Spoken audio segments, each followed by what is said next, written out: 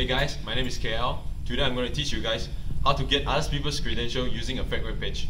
I'm going to use SET to create the fake web page. So, what is SET? SET stands for Social Engineer Toolkits. In these toolkits, there are a lot of attack methods for us to use to launch social engineering attack. The attack methods that I'm going to use is web attack method. So, let's start. Guys, like what I've mentioned just now, I'm going to create a fake website using Social Engineer Toolkit. Now I'm running Kali Linux on my virtual machine. Basically, set is already built in Kali Linux, so we don't have to install anything extra. Okay, now we are going to run terminal and key in the command to run the toolkits. So the command will be se-toolkit. Basically, for whom that don't know what is a terminal, terminal is basically like a command prompt in Kali Linux. Okay, now this you can see that the SET, the toolkits is the interface like this, and then there's few options of it. We're going to straight away launch an attack. So we are going to choose social engineer attacks, which is number 1. Okay, from here you can see there's different type of attack vectors. The attack vectors we are going to use is website attack vectors. If you have time, you can go and explore another type of attack vectors by yourself.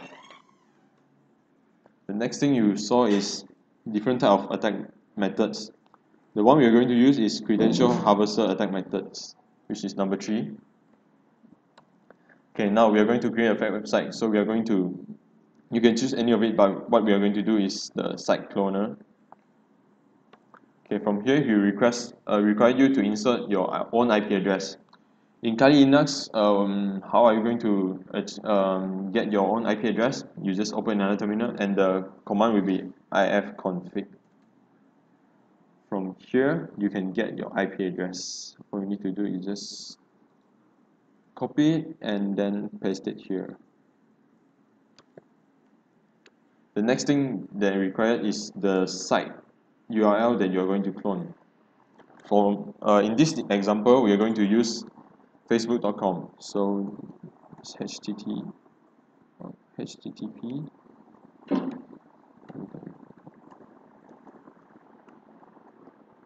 Okay, enter. Once you click enter, you're starting to clone the website, and then the first step is done.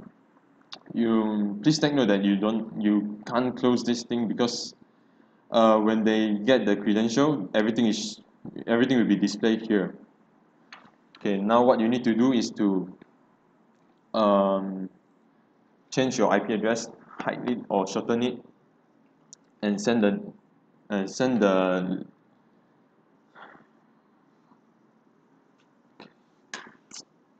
how Patrick. Okay, this one I think here can work already. Never mind. This one can already, this part. Okay, now coming to second phase, you are going to shorten your URL or modify URL using, you can use any type of URL shortener or any kind of software to change your URL. Okay, now I'm going to use this website to change my IP address. No.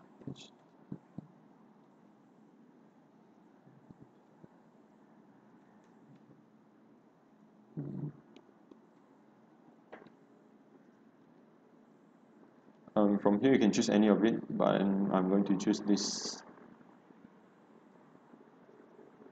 Okay, now you get the link. Now you just need to send this link to anyone, and then when they click on the link, they will lead them to the fake website that we created just now. Okay. Please also take note that you can't close this thing, as when the victims insert their credential, everything will be displayed here.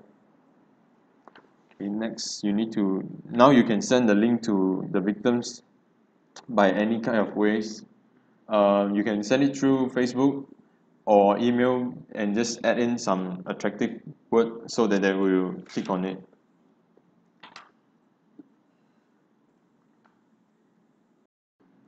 Okay, now I'm going to show you what will happen on the victim side. Now I'm running a Windows XP on my another virtual machine. Okay, so I'm going to run Firefox and then paste the link here. So when they click the link, they will straight away direct them to the fake website web page that you created just now. Okay, from here basically if you notice that your IP address will be shown at the top of the link here. So basically this trick will only works on those who have less awareness or less IT knowledge base. Okay, so from here I'm going to just test at hotmail.com and the password will be now you see me. And then when they press login, they won't really direct them to, they won't really log in. In fact, they will redirect them to the actual Facebook page. From here you can see that. Okay, now what will happen, you just open back your Kali Linux from the terminal just now. You can see from here you can get their email and their password.